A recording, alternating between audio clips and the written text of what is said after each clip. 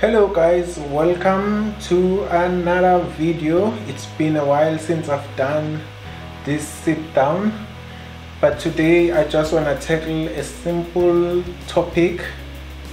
Well, it's simple in terms of the rules you need to follow, but it's not easy to implement. And the topic I want to talk about is how to master discipline so that you can achieve your goals. So I have about 10 pointers, if I'm not mistaken, 10 or 11 pointers which you need to do, or which you need to implement for you to be able to master discipline. So let's just get into them. Point number one, if you want to master discipline, you need to set clear goals. So if you set clear goals, if you have clear defined goals and you know what is your target, it's very easy to get disciplined because you know what you need to do to hit those goals. That's another way of trying to achieve discipline so that you can achieve your goals. That's point number one. Point number two, you need to create a plan. Once you have goals, you need to create a plan on how you're going to go about to achieve those goals. And a plan keeps you grounded. A plan saves you from distractions. Basically, you are able to stick to the plan and cancel distractions. And point number three, you need to learn to prioritize. Yeah, it's called prioritize. You need to be able to prioritize in your plan what is important. Cut out all the fluff and the distraction and everything, and just focus and prioritize on the tasks that matters the most, that will move the goalpost closer, or is that what they say, move the goalpost closer? Or yeah, focus, prioritize on those things. It might be small tasks, but you need to get them done. Point number four, you need to develop consistent habits. I don't know whether that's the correct term, consistent habits, because habits are consistent in their own way, but I guess you get my point. You need to create habits around your goal, habits that will assist you in achieving those goals. Because habits, if you develop habits are good in that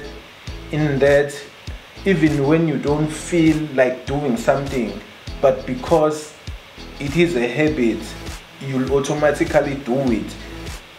A habit is like, even let's look at smoking for instance. Let's say you don't wanna smoke anymore, but because it's a habit, you keep on doing it even if you don't want to. So there are good habits and there are bad habits. So it's very important to try instill in yourself good habits that will enable you to master discipline and also achieve your goals. Okay, and we on point number five. Point number five, you need to set clear boundaries, right? Establish boundaries to protect your time and energy. If you set clear boundaries, you know what you want to do, and most people, they know what you are all about, so they will never impose themselves or ask you to do things that are out of your boundary. They will respect your time, they will respect the energy you put into doing things. So it's very important to set clear boundaries. Let's go to point number 6, which is stay organized. Keep track of your tasks, deadlines, and progress. You should have a schedule. Know that at a certain time you should be doing this. At a certain time you should be doing this.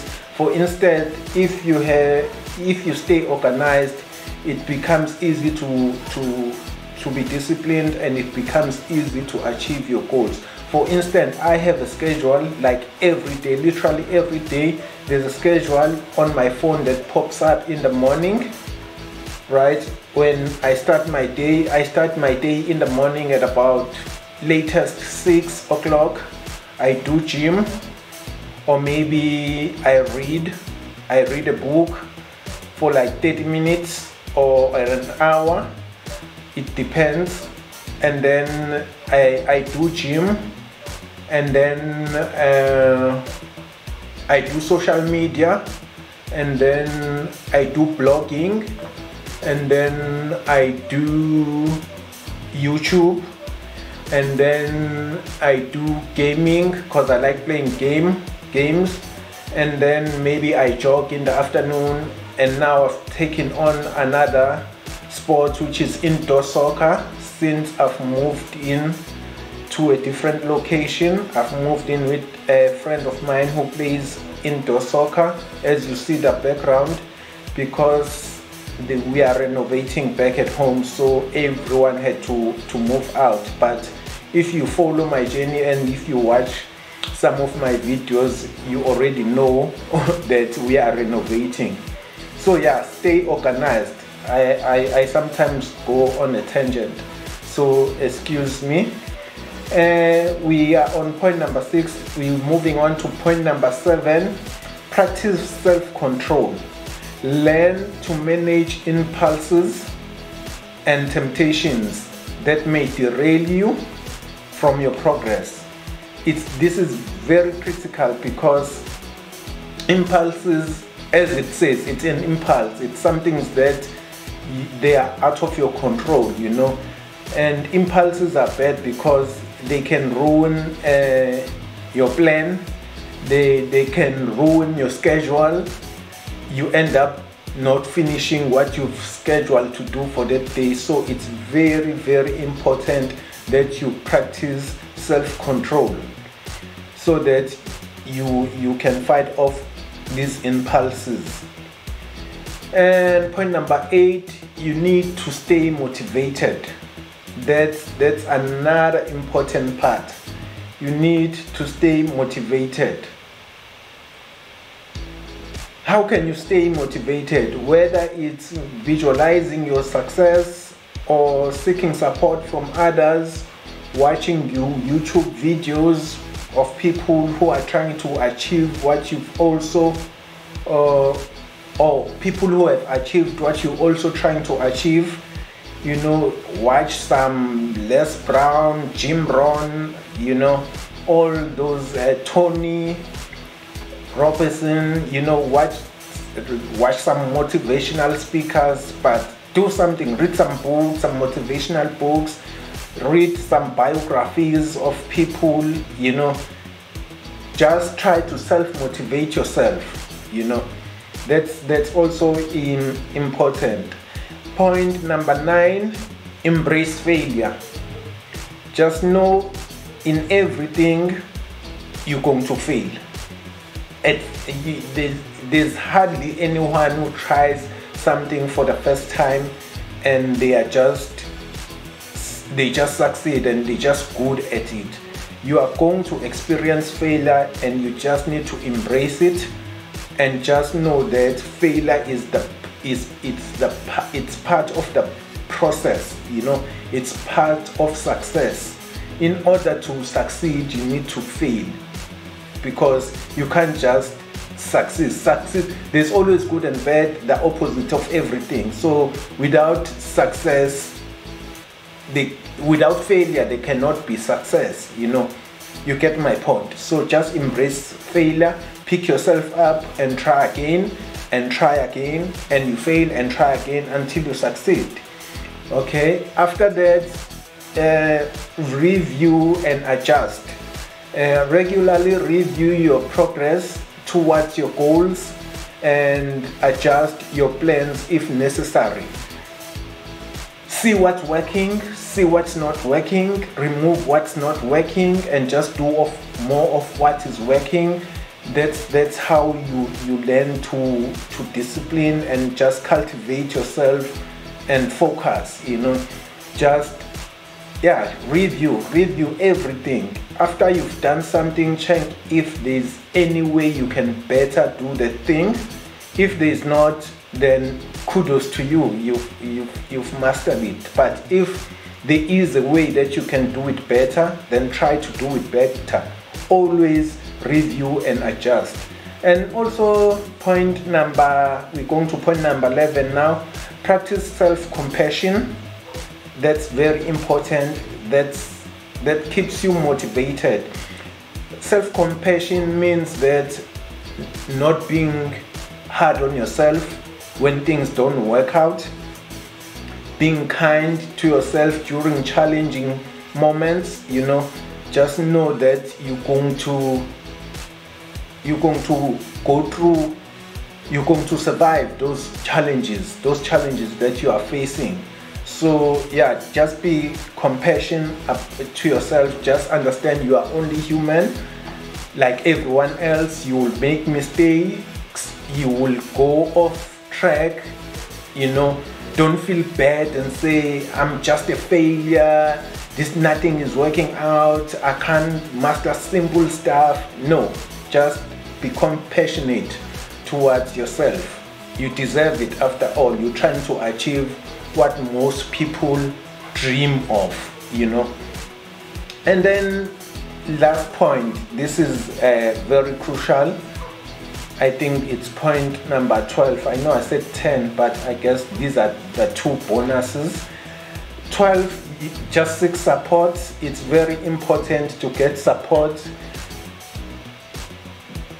Surround yourself with like-minded people.